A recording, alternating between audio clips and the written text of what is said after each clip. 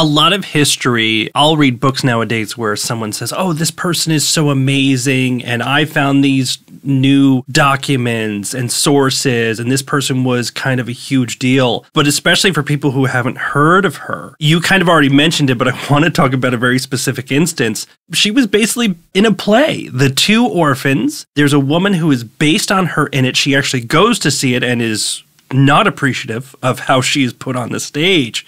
But it just kind of goes back to that she was well known. This was not somebody who, hey, you found her and you found her interesting and you're making her bigger than she was. Her name was a very well-known name, so that if you saw somebody up on the stage, you can say, oh, that's a different name, but that's Marm up there.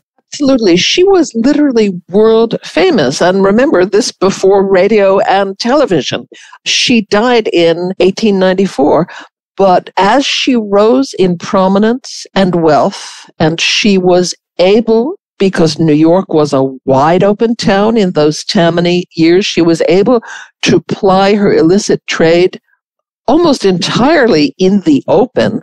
And so the press wrote about the lavish private apartments that she had for her family above the modest haberdashery shop on the Lower East Side, which was the front for her real business. They wrote about the exorbitant dinner parties she gave in her apartments, as coveted as anything Mrs. Astor would have given uptown.